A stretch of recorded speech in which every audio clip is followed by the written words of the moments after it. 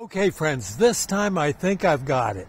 Yep, of course the moon on the left and Uranus on the right, about mid-screen from top to bottom for Uranus, and then the moon up in the upper left-hand corner. Well, that's pretty obvious. But anyway, I thought you'd get a charge out of that. I hope this will come out.